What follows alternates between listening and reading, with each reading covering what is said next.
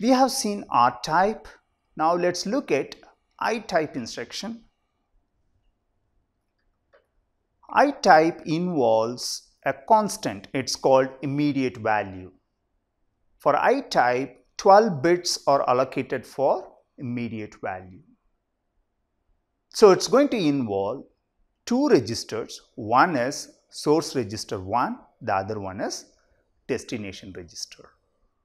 And the function will be defined by function 3 bits, the kind of operation that we want to do. It could be add or AND. And the operation will be performed between source register and the constant. That's the difference. In case of R type, we perform all these operations between source register 1 and source register 2. When it comes to I type, we perform the operation between source register 1 and immediate value. And the opcode defines whether the instruction is of I type. Also, for shift operation, again, the immediate values, especially the bits 4 down to 0, defines the shift amount. We will look at some examples. These are all I type instructions. Add I, it does addition with constant, so RS1 plus immediate value.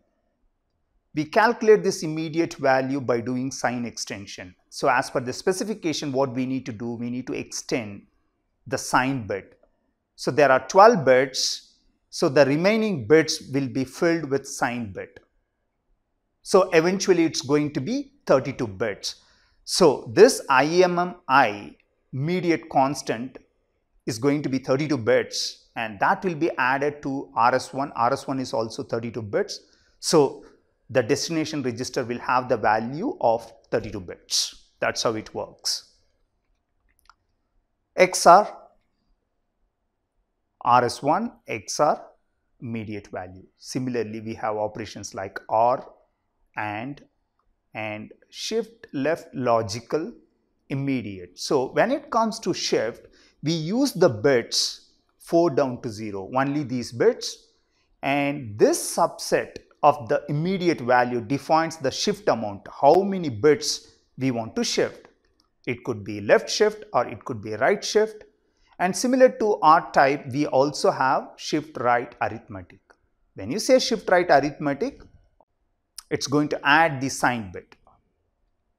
Set less than immediate and set less than immediate for unsigned value.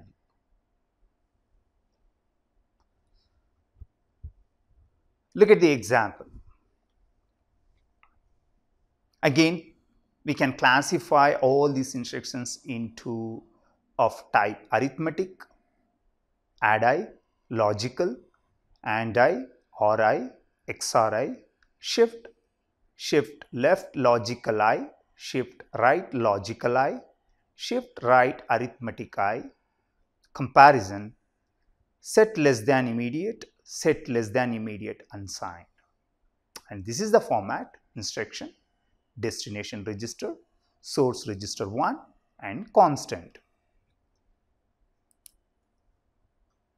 For example, add I, destination register X30, source register X12 and the constant 2. It means X30 is going to be X12 plus 2.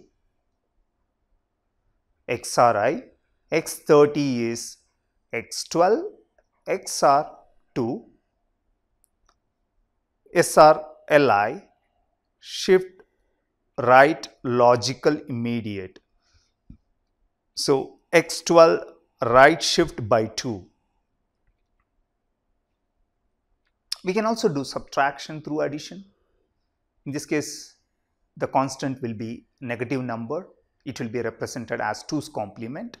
So we can do add I, X30, source register X12 and the constant minus 2. So X30 equal to X12 plus minus 2.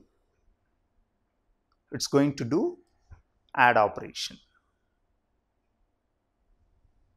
So we can do subtraction through addition.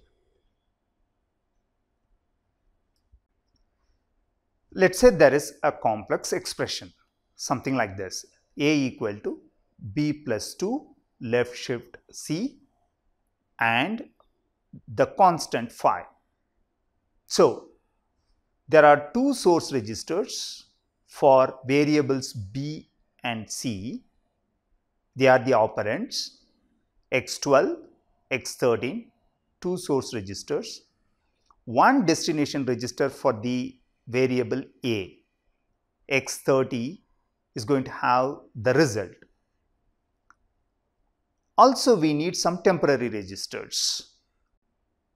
x28 for the temporary value t1 and x29 for the temporary value t2.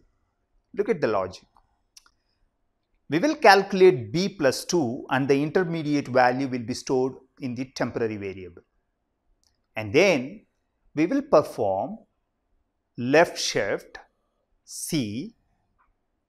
The value will be stored in t2, and then finally t2 bitwise and 5, and that will be stored in the variable a. So here we are going to do everything through registers. So the assembly program would look like this: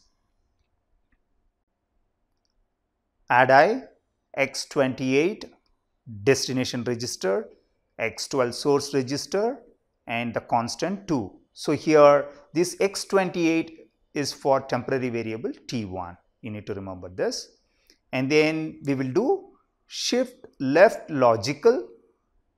The result will be stored in x29, which is again the register for another temporary variable t2. Look at this. And this one x28, the values will be shift through x13.